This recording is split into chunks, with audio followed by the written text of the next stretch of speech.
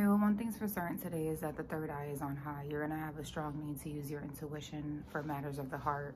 I think that there might be a chance that you're invited to something that will be very passionate. It could be a party, it could be an exchange with someone, but one thing's for certain is that you need to lean into your third eye chakra, but also to make sure, see, and choices at the bottom. So you might have to use your intuition to help you make a choice about something that you're passionate about. But when I see the passion card, it also inspires me to remind you guys to not move in a hasty way, to make sure that you're not making impulsive decisions, but also lean into the whimsical, fun aspect of being on earth, because that is, after all, why we're here.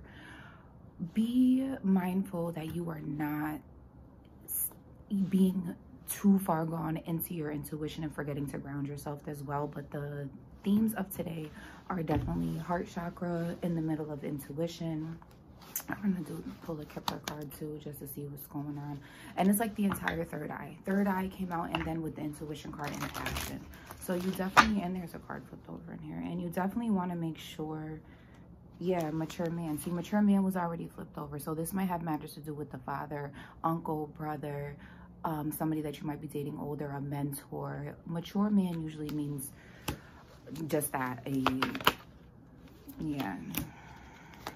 And make sure you're not in a space of poverty consciousness either. You want to make sure that you're being realistic with your situation, but not operating from a space of lack.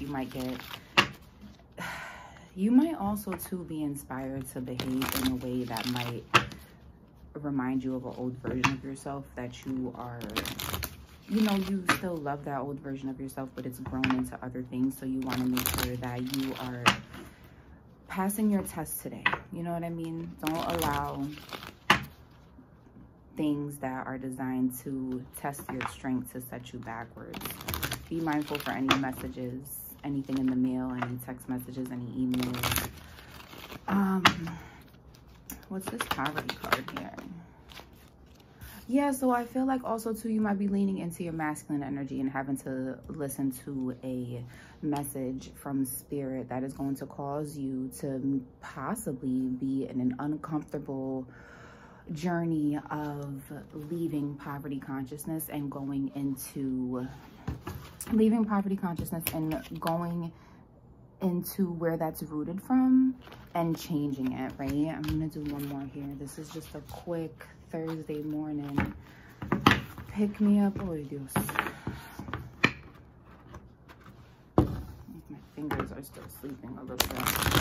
I'm very inspired to shuffle and pull cards for anybody who watches me this morning. So we're going on 5 minutes. The clock was 4:44. So also to make sure you do everything in balance here. Like, the message card is always, anytime I see the message card with anything, you're going to get some type of news. It could be big or small, but then again, it's like, this stuff might not unfold until later on, until you're forgetting about it.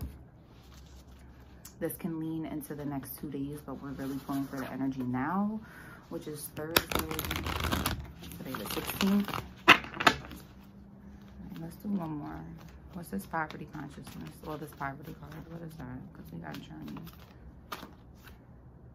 Yeah, see, and also too, with the relationships, poverty coming out with the solar plexus chakra with journey, it's like you need to remember your self-worth. You need to remember that if you are engaging into something passionate and you have not had good relationships because you've been coming from a state of poverty consciousness, is that you're going to want to make sure that you're listening to your divine messages and you're leaning into your you know, your strong masculine energy. But also too, if this is a relationship with a strong masculine energy, you might want to make sure that your head and heart are in alignment in all of your chakras. But with the solar plexus chakra here, there's a real need for you to remain disciplined. And we like to think that discipline is only about, you know, making sure we do go to the gym and eat right and all these things. But what about the discipline in our relationships? What about the discipline within ourselves, where we have to really trust ourselves to have what we want and what we truly desire, which brings enjoyment and fulfillment? We can't forget, y'all, that we came to earth to have fun. Like, there is literally a need to just do things sometimes just for the pure joy of it, and there's nothing else. So I'm gonna remind you today to find your self-worth and to be responsible in your relationships, but more importantly, the relationship you have with yourself and with your divine, because that's going to set the tone for all other relationships that you have. Yeah, so that's what I got. Third eye chakra, heart chakra, solar plexus chakra. Be mindful of coming from a state of poverty consciousness. Be mindful of any messages. You might even get invited out to go somewhere with somebody on a trip.